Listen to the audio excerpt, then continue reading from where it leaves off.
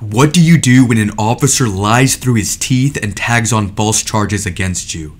What do you do when your defense attorneys try to pressure you into accepting a plea deal?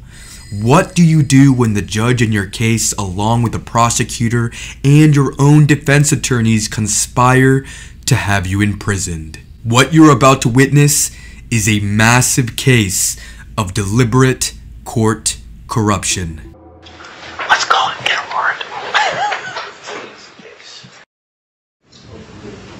Your Honor, the court, Mr. Sanchez is standing in the...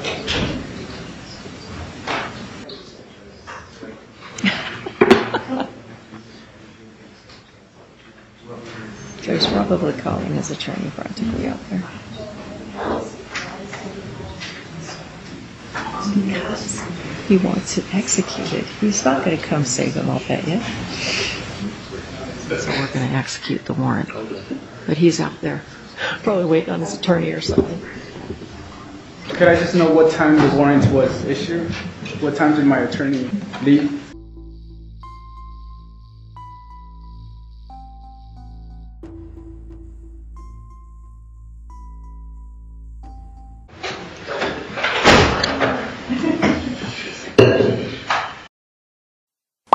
You are now watching an ASD Docs investigation. Hey guys, my name is Andre, and in today's video, we're going to be exposing a lot of different people. Some of these people are police officers, while some of these people are of other higher authority positions. Today, we're going to be exposing UPD Officer Jared Cardone, Attorney Heather Chestnut, Attorney Daniel Torrance, Prosecutor Nathaniel Swift, and Judge Catherine Bernards Goodman of the West Jordan 3rd District Court in Utah. Before I go any further into this investigation, I must reiterate that these are allegations. You are presumed innocent until proven guilty in the court of law. I'll be leaving timestamps for those of you that want to skip the whole backstory of this case. I do recommend that you watch this video in its entirety so that you have complete context of the severity of what is really going on here. With all of that said, let's get started. This is Luis Sanchez. He contacted me on Facebook on July 8th, 2021, asking me for assistance in exposing defense attorneys, a district court judge, a prosecutor, a bailiff, and a court clerk. He assured me that he had tons of evidence to prove everything that he was telling me was true. As you can imagine, I was extremely skeptical. I'd never had a case where this much evidence was presented to me. This case is about corruption in every sense of the word. I want to give a quick shout out to Luis Sanchez's YouTube channel. After all of the lies and deceit and corruption that Luis has endured since 2014, he took matters into his own hands and filed a lawsuit against his own defense attorneys.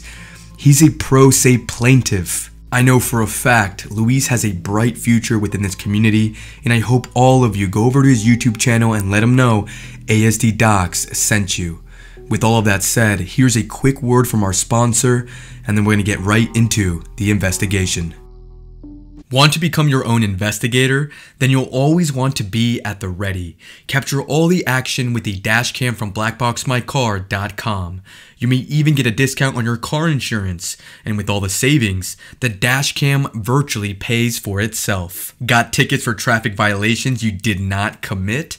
A dashcam can prove that too. Click on my link in the description and you can save 5% off your next dashcam, or speak with the awesome team at Black Box My Car to find the best dashcam that fits your needs and budget. Blackboxmycar.com. Reliable dashcams, free shipping, friendly dashcam experts.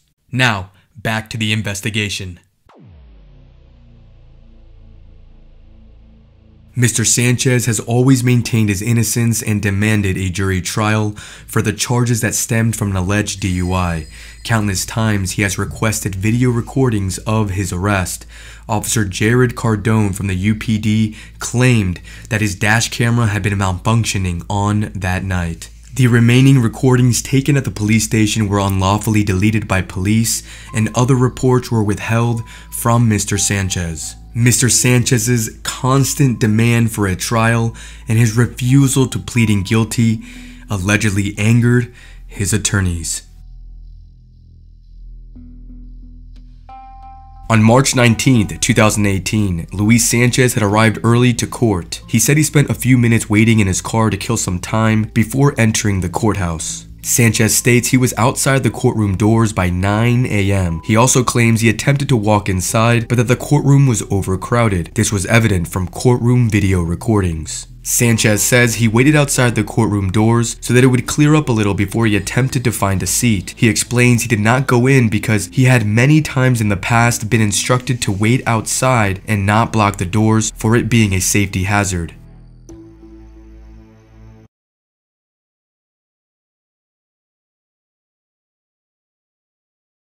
In 2018, I had a court hearing, a pretrial court hearing, I believe. Court hearings weren't to begin until 9 a.m.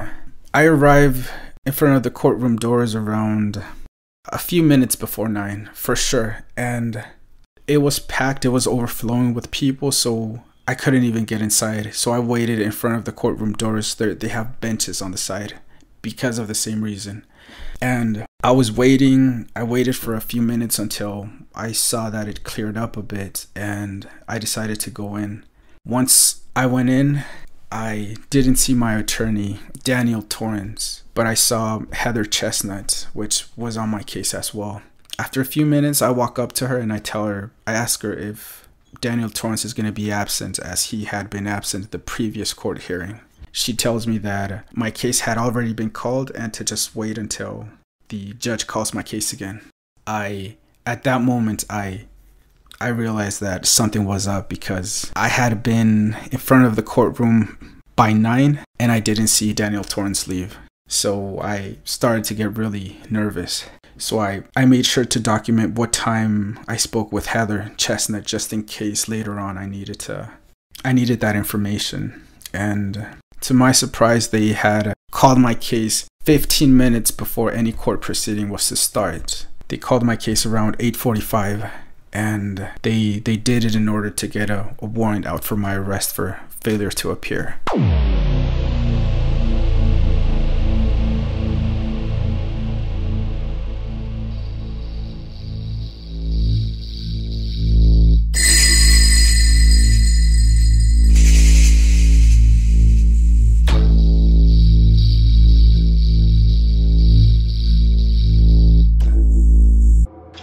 Let's go and get a warrant. 8:40 a.m. Heather Chestnut points at the clock on the wall. Note that court hearings and her client, Mr. Sanchez, are not scheduled to start until 9 a.m. Is it time? 8:45. 4 minutes. What's he going to do? 8:45. The Travis case? Heather, let's call him before you get involved and talk to somebody. Well, I mean, we've got... Good morning, Your Honor. Oh, you're ready? Good. 8:45 a.m. Right on cue. Prosecutor Nathaniel Swift walks up to go on record and falsely accuse Mr. Sanchez of frequently missed court hearings and tardiness. Thank you. That's all I'm ready on for now. Thanks. Sanchez. And, Your Honor, Mr. Torrance is here today. We're ready on Mr. Sanchez. He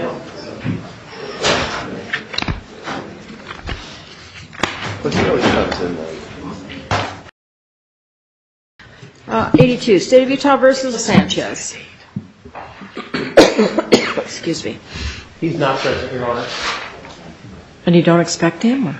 Judge Katie Bernards Goodman just asked that very important question because it's only 8:45 a.m. and she's very aware that court proceedings do not start until 9 a.m. I'm sorry? And you're not expecting him to come? Well, I always expect him, although last time he was not here, and it was only after my secretary called him that he remembered to come, so... Court records indicate Mr. Sanchez was present with Heather Chestnut on previous court hearings, which was ironically rescheduled by Judge Bernard Goodman due to Mr. Torrance being absent, not Sanchez. Mr. Sanchez has a history of coming in very late. Out of dozens of court hearings, court records show Mr. Sanchez had been late once and missed just one court date.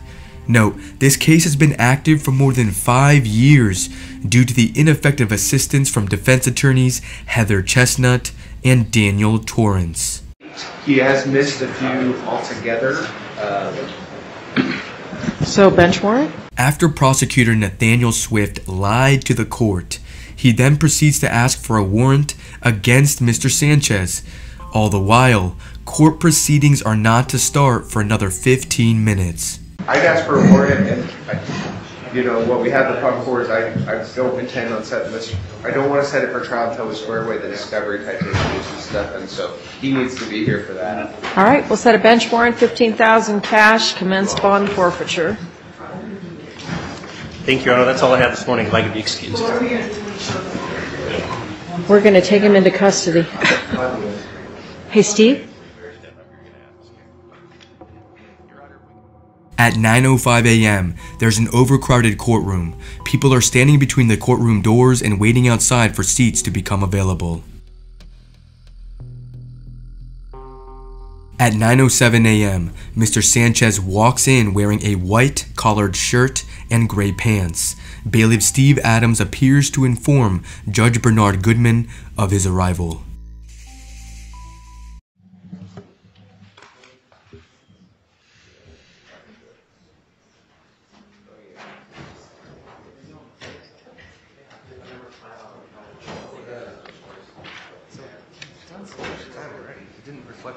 Oh, State of Utah versus Bradford.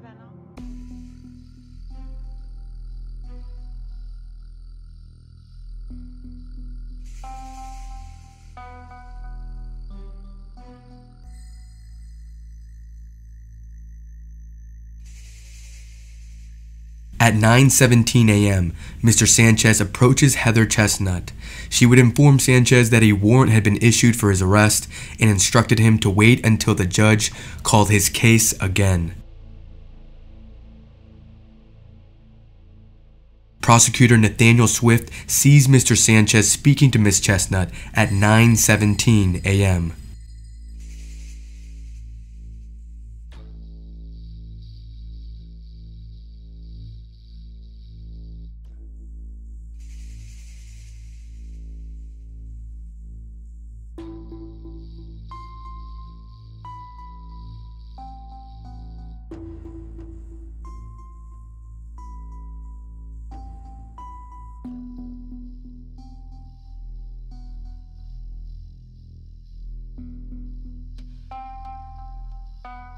It's now 10:43 a.m. It takes prosecutor Nathaniel Swift about an hour and a half before he finally decides to inform Judge Bernard Goodman that Mr. Sanchez is waiting between the doors. Now mind you, Mr. Sanchez has been seen in clear view of the judge, the clerks, the bailiff, his attorneys, and the prosecutor for again the past hour and 36 minutes. Mr. Sanchez can now be seen on his phone, unsuccessfully attempting to reach his defense attorney, Daniel Torrance.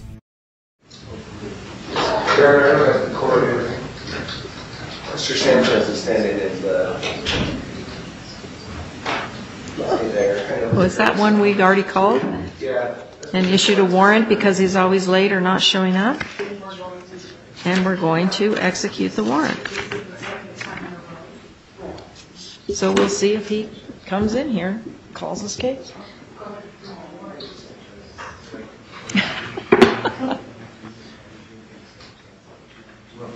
He's probably calling his attorney practically out there. Because he wants it executed. He's not going to come save him, I'll bet you. So we're going to execute the warrant. But he's out there, probably waiting on his attorney or something.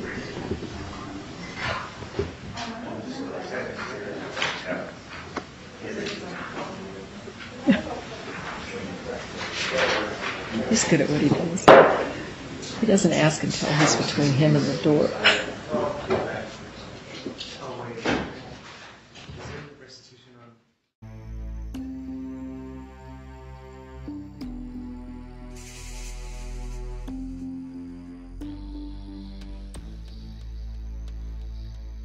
At 10:47 a.m., the blatant attempt to cover up their tracks begins. They allegedly falsify court records and justify the unlawful arrest.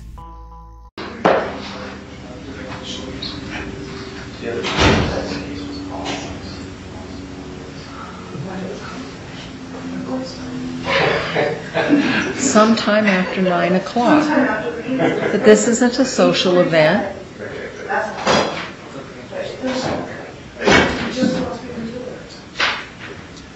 Just on that 9:38. 38 minutes late. So maybe we should call it so that we can document what time he came in. Yeah. State of Utah versus Sanchez.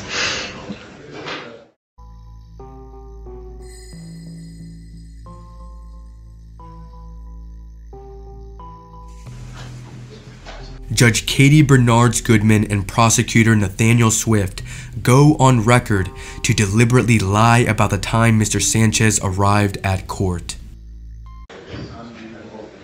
Okay, Mr. Sanchez, I just want to make sure we see you before you go back. Your case was already called this morning. We just saw you arrive about 10 minutes ago, which would have been a quarter to 11. I've been here since 9:08. Well, you did not come to our courtroom until a quarter to 11. This is the third time you have either missed or been hours late. So we issued a bench warrant for you hours ago. We're going to execute on it this time. I believe we told you last time if you were late, you're going to go into custody. So I spoke with Heather at 9:17. Okay. I was here earlier. Judge Katie Bernards Goodman ignores Mr. Sanchez's statement, and his defense attorney Heather J. Chestnut remains silent. Your Honor, I saw the defendant here. When I first saw him, I recognized him. I looked at the clock. It was 9:38 is when I saw him here. I'll note for the record that his attorney is the one that called the case, and we've had this conversation at least 3 times. Could I just know what time the warrant was issued? What time did my attorney leave? that you can ask your attorney about that, but we didn't issue it until after 9, and you're here way after that.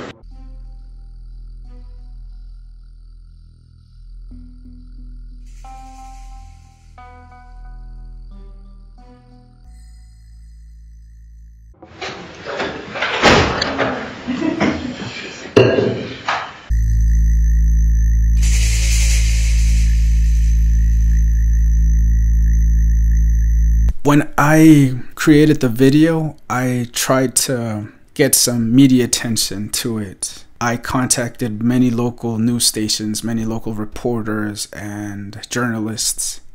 Nobody wanted to cover the case. Everybody refused, and the only thing that did happen was that one of the news stations or reporters that I contacted, they got in contact with the judge and showed them the video that I had posted on YouTube, and based on that, the judge recused herself, removed herself from the case. I didn't get any media attention from it, but at least I got a new judge from that. Guys, this is just the tip of the iceberg. There's so much more we have yet to talk about. I wanted to give you all as much information in part 1 as possible without overloading you guys with too much info. I think this investigation is proof at how easy it is to conspire against the common citizen in the court of law. How many times has this happened before? Guys, please, let's hold these people accountable. Share this video, voice your concerns. This needs to be exposed. Stay tuned for part 2. This has been an ASD Docs investigation. Thanks for watching. Maybe if you would want to touch on the fact that Heather Chestnut is now the Attorney General's office new civil rights attorney, and how, like, She's a civil rights attorney? yes, for the Attorney General's office. You can't make this shit up. I'm telling you, man, this is... You can't make this shit up. This is crazy. That's as soon as she left the, what is it called? I guess she got a lot of heat from this, from co-workers, or at least that's what my other attorney told me. And so she left the Salt Lake Legal Defender Association and she moved to the Attorney General's office as their new civil rights attorney. And that is why I believe the AG's office refused to investigate, refused to even acknowledge my complaint.